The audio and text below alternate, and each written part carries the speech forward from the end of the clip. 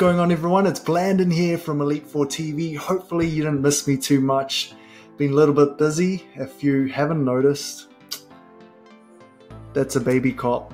Got a baby on the way, so been pretty hectic over here. But today we are going to go over the Jungle Cup meta and the spreadsheet for the team builder. So let's jump right into it. Before I do though, I'm going to give a shout out to my man. I'm going to butcher this, but Kev Killer K. He's from Belgium, one of the top players. He just recently went to the Opens and I believe he attended into the Worlds as well. So he's been actually working on the spreadsheet quite a bit. And we wouldn't have this many Pokemon if it wasn't for Kev. Very solid player. So definitely add him on Discord as well. And you can see, man, pretty solid record. It's just so cool that someone's willing to put their hand up and go, hey, I'm going to help you out with the spreadsheet. So props to him. So let's jump into it really quick. On the first page, you're going to be able to see the PV Poke list. And this is the 41 Pokemon that we use. You can actually plug them into PV Poke. So second one is the data sheet. So through the data sheet, you're going to be able to see where the weakness of these Pokemons are. So you can look at Vigoroth straight away. There is not much yellow. There's not much that beats Vigoroth in this meta. And so you can see tons of blue. That means it's got tons of positive matchup. And then you can look for the Pokemon that has very blue matchups as well, because straight away you'll be able to know that's a farmable matchup. Say for example, Masquerain farming Breloom. That's really easy to see. And what else is good here? So you can see Alolan Graveler and Golem. They're going to farm all the bugs and the flyers, which is great. So that's pretty simple, the data sheet. And then the trio builder, this one allows you to sort of work out what are some perfect duels. So I've already worked out a few perfect duels there that I think are near perfect. I mean, you know, someone can tell me otherwise. The first one obviously is Noctowl and Vigoroth. That is a pair that is a force to be reckoned with. So let's have a look at Vigoroth and Noctowl. And how do we read this? So if I plug in the two Pokemon there, I know it's very small, but all you need to pay attention is to this column here. It's called a duel column, and you'll be able to see where the weaknesses are for this duel. So straight away you can see Lantern has 7 positive matchup. That's because it farms the Noctowl and it beats the Vigoroth in the no shield matchup. But besides that, it's a near perfect duel. There is nothing that really can take out both of these Pokemon together. The second duel I have here, a very popular one, the Graveler Venusaur. So this one is actually very common. I mean, if you play a Bastardon and Venusaur in the freestyle, you'll know that that's a very good duel. I mean, Graveler is sort of replacing the Bastardon in this cup. Nowhere near as good, but still near perfect. So let's have a look at this. Venusaur over here, and straight away you'll be able to see what it's going to be weak against is Heracross, because Heracross is able to take out the Venusaur in the 1 and the no shield matchup. The third duel is Forretress and Lantern. So I'm going to let you guys sort of play around with this yourself and then sort of discover what counters these top duels. Heracross, Graveler, Vespiquen, Vigoroth, Executor, Lantern, which I quite enjoy playing as well. So let's jump into the team builder, and I've kind of made a template for you guys. Basically, it's, you know, if you want to be creative, don't use this template. But if you want to go easy mode, the main thing about team building is always bring 2 counters to the main metas. And we've learned that since the Kingdom Cup, because what happens is if you only bring 1 counter to one of the meta Pokemon, it's very predictable that your opponent is able to just bring down that 1 counter for their team. So I'm going to show you what I mean soon. But here, this is a cheat sheet for you to build your team. If you just follow this example, it's going to be very easy for you.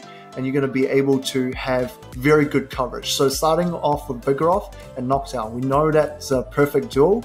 So if you bring a third with these guys, you know, you've got a very solid team, and it pretty much can take majority of the meta.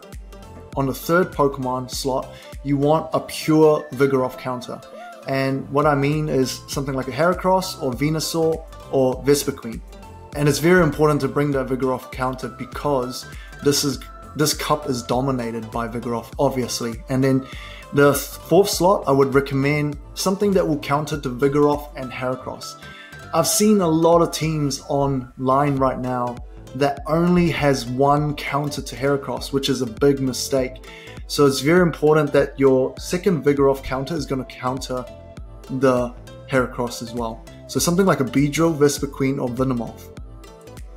On the fifth slot, you want to bring Electric. So Graveler, we know that's a bug squasher, and I definitely would recommend it.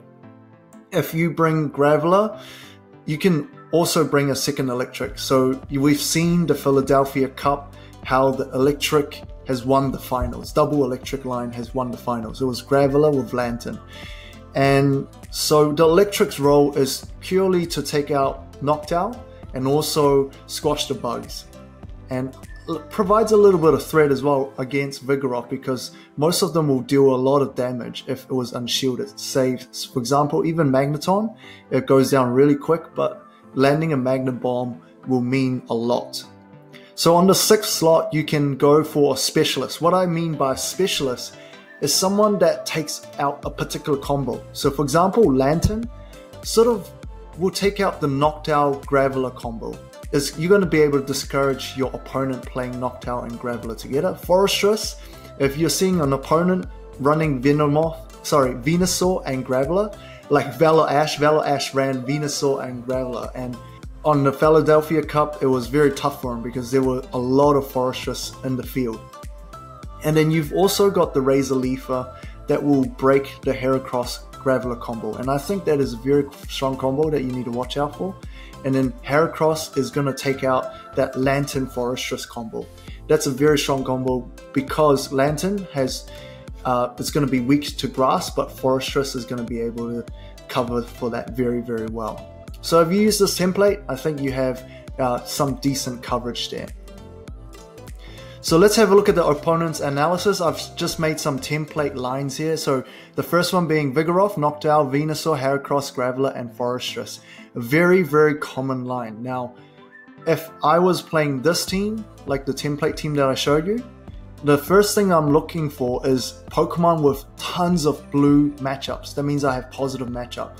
So Heracross is actually very, very good here. You can see Heracross is only going to lose to the Noctowl in all scenario, and then the 2-shield scenario against Venusaur. It's got the mirror matchup as well.